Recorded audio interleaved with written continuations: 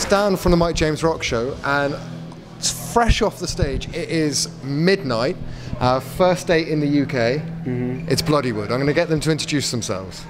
Oh, okay. We're Bloodywood. Yeah. We are Bloodywood! And the mic just clipped. So, yeah, this is Jayanth. I'm Karan. And the rest of the band are probably drunk. So Well, you guys got literally jumped on as soon as you got off stage by everybody here. yeah. I mean, after watching you guys, it seems a bit silly to ask you whether you had a good time. Because that was what are you expecting? What are you expecting us to say? Of course we had a good time. We had an amazing time. We're never going to be like, oh, no. Because we did have a good time, and it might look weird, but that has happened almost in every city. And but we're still not getting used to it. Yeah, we're not getting used to it, but we love it too. It's nice to get a little appreciation here. This is literally your first tour, you were saying before the show.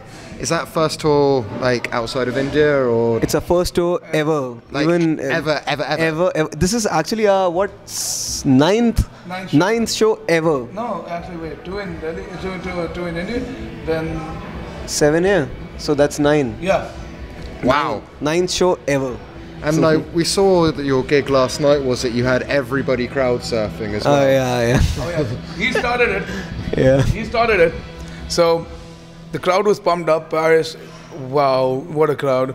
And I could see waves. That all I could see. And there was like 500 people there. Yeah. That's it. But the venue was packed, and it was hard to differentiate between people because it literally looked like a wave. And we've got this thing where we record when people, like people's reaction, we like recording it. And I was doing that, and he's like, hey, record this. And he jumped on the crowd and he started surfing. And then I was like, see, I probably am the threshold of the fat people in the band. So if I surf, the other 2 or 3 guys will too. Because if it's successful with me, it's successful with everyone. So I go and, wow, like carrying me around. And then I looked back and like we were crossing each other while surfing like this. That was awesome. Yeah, it's been a tour of firsts for us. So first time ever outside India, first time ever crowd surfing, first time ever selling out shows. Selling out shows, yeah. Never happened. Don't expect it to happen in India, but no, I mean. We didn't expect it to happen. Yeah. And because you had the online sort of viral success out of the videos, which just got better and better. Because I caught you on, I think it was the first one, Punjab Metal, that went like Facebook famous. Like you guys got a bit of a following on Facebook, and then I realised that so many people were doing the same thing as me and going, I just love it. Like nobody sounds like you. And then like I'm sorry, I can't pronounce the names of the track that That's fine. It's called Mundiya To Bach Ke Rahi. Which best of luck pronouncing it. It literally translates to Beware of the Boys. Yeah. That's amazing. And I love because it's the mental health one about depression. Yes. Yeah, that one. When I saw what you guys did as well with offering the counselling, I was just like, I have to speak to them when they come to the UK. Oh, thank you, man. And it was just, you're setting such an example, and then watching the way you talk to the crowd as well. I imagine that for you guys, it's like a bit of a trip that people are listening so much to your message. Oh man, we can't put it in words, but I can tell you this, that every band that starts out wants to change the world in a positive way. And we're so lucky that we got to do it with our first original. Thanks for if we've started this thing that whenever we play that song, as soon as the chorus hits, he points the mic towards the crowd, and the crowd sings, and oh my god. And I started I started doing that after the second show itself, I guess, because I just realized it with the people who were louder, and a lot of people, and I'm talking about Europeans, like we were in Germany, German people singing Hindi lyrics, and that's why I've kind of stopped doing that, because I mean. He stopped singing the chorus. I stopped singing at that point because the people take it forward. It's the song for the people. Unbelievable. We get after the show, we make it a point that we speak to everyone who's out there because people have connected to the song so much. Even the second original Endurant, and they have their stories to tell, and it's a lot of emotional baggage to carry around sometimes. I hate but you know, it's just at the same time it's so I don't know, man. I can't put it in words, but it's the best feeling ever when someone says that, you know, your song saved my life. I mean, that happened with me on the stage here. Yeah. Like as soon as we got done, and when you were like, I couldn't open the door to the green room. Yeah. So when I was getting off the stage, this guy stopped me and he asked me, "Can you talk to me for a minute?" And I was like, "Yeah, share." Like he said, "I wanted to share something with you," and he told me that I was driving in the car. I would have ended it, but your song, listening to it, understanding it, actually saved me. I was at a point where every time I was in my car, I wanted to end it all. So, I mean, and still happening. So, and the lyrics as well. I mean, I remember when it was first dropped, it was still when you guys were getting known over here a bit more so, because obviously being part of the press industry, I see what other people like me are looking at as well. Mm-hmm. And the response to that, I mean, I'm somebody that's very open online through my show that I do struggle with depression and anxiety a lot, and I have done for many years. And I loved the lyrics, and admittedly it's one of those, you guys have got something which very few bands get, which is people that don't know necessarily what they're singing, but they want to sing it so much, they're, as you say, they're singing Hindi lyrics back at you. May not even be singing it properly, but they don't care because they just want to sing along with what's going on. Very, very few bands get that. It's like Rammstein.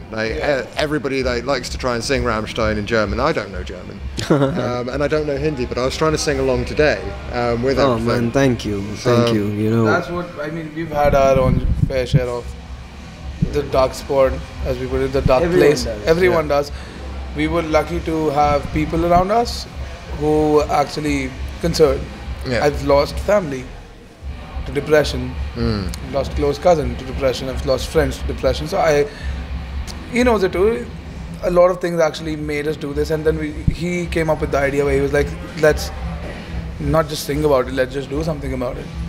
And that, because again, this was something that was really exciting, because I found, I think I found you guys when you only had like a Facebook or just one social media, and then it was like, well, we're trying this. And then the first band lineup, I was like, wait, is this actually going on tour? And then you guys did the video, which you may not have been allowed there. Was that what you guys were saying at the end of it, with the full band? Oh, Machi Bazar, yeah. Well, we it's not like we weren't allowed. We got rejected. So we basically made the song for an upcoming game. We were approached by one of the curators of the music for the game, and they said, hey, you know, we're making a game about India and we'd love an Indian band to make some music about it. And we did that, and I think, you know what, we really liked the song so much, we thought, okay, if they don't like it, we're gonna put it up anyway. And you know, that we'd made the song several months earlier, but we were gonna go on tour, and we thought, okay, you know, let's show what we're about. It was amazing to see. Thank you. Thank you. I mean, people like it, and it's almost on 1 million views. Almost, it's not there. I checked it. Well, the crazy thing is you guys, like, you actually went from being an internet sort of just project to it's like, no, these guys are a band now. And then watching you guys perform in the video, I was like, it's getting exciting. You, I think, are setting a new trend of how to dress metal, mixing sort of your style, shall we say, with chains, boots, what we do over here. And they're like, I'm thinking I was going to ask you where you get, you know, your stuff from. I might have to start wearing it myself. We get it on the Indian Amazon. Yeah, I'm not kidding. These are. He bought this on the ferry, not this. Yeah, that's from the ferry. But you know, the kurtas and everything. Kurtas. The Indian Amazon, like you get these things for £2. For kurtas, the biggest flea market, Sarojini Nagar, just behind my place. Yeah. You get the Cheers to Sarojini Nagar. Cheers to Sarojini Nagar, literally. Like that place, kurtas, any ethnic wear, it's got everything. And yeah, just don't take your girlfriend there because it's going to be the longest walk of your life. Yeah. See, that's the discrimination of Sarojini Nagar. So for guys, you can find stuff, but for women, it's a hub. Yeah, so there's a lot. It's a gold mine. There's a joke that goes around in the Indian comedy circuit where like girls go to Sarojini Nagar, then become an Instagram, fashion, what's it called? Influencer. Influencer, yes, the word. Because it's got everything. You dream about it, you think about it, they've got a mechanism, you think about it, they'll make it and start selling it. आपका ध्यान किधर है? असली माल इधर है. That's what he says.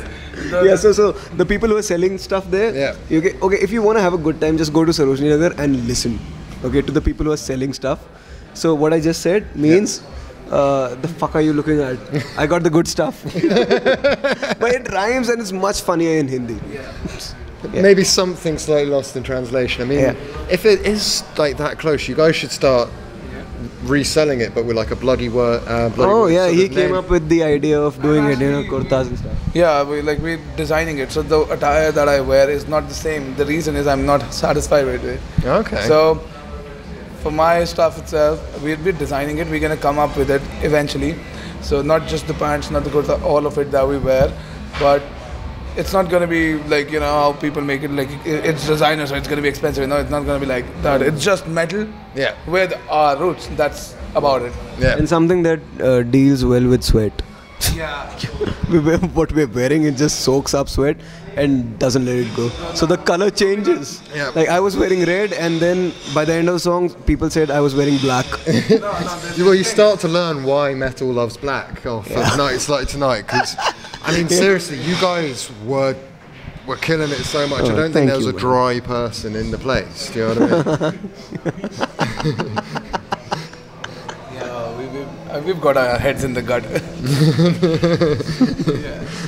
Well, don't get me wrong. My brain went there, but I was trying to stay professional. We don't stay professional up to the point, especially alcohol. But yes, I mean that's the beauty of it. The amount of love we've been getting throughout this tour is unreal. The amount of support we've been getting, that's why I make a note to say that make some noise for yourself. Yeah. Because it's the people, it's them who's making us. Yeah, well it was before you guys even came on. Like the lights went down, there was a bit of silence. And then somebody just said, "Welcome to Bristol, boys," and the whole place went nuts. You guys hadn't even played a note and everybody was already cheering it. I'll tell you what, it was still a little silent. There have been almost all the shows that we played in Germany or even in Paris.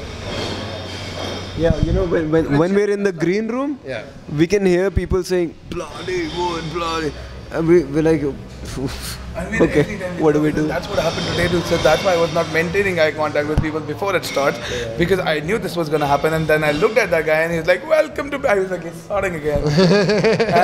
And we love that, but it's just like it's the initial jitters that you get. Mind every time. That's what I was getting to every time. So I'm checking the mic, so I'll just take the mic and be like, "Check." And I listen to them and somebody will listen to it, and then now the people are like, "Check, check, check." Oh, that happened at Dong Open Air. It was insane. Yeah. Oh man, yeah, it's been wild. Well, I'm going to let you guys go back to everybody that's still here that wants to take a photo with you. Oh, for sure. Everything like that. Cause thank you, man. You've been so gracious to go around, and well, we've got a little present for you because our photographer was the one. What do you have? I want to see. Where's the present? Give it to us. Anyway, where is it? If I end it there, we will show you straight away, just off camera. Yes. Oh, okay, okay. Oh, yeah, no, so it's something that you can't show on camera. Exactly. Oh, exactly. All right. I've shown my legs on the camera now. I'm already a sport. Anyway, thank you so much, guys. Thank you, awesome. Man. Thank you for having us. Really. Cheers, bro. Cheers. Brilliant. All right. Cheers. Cheers. Bye. Right.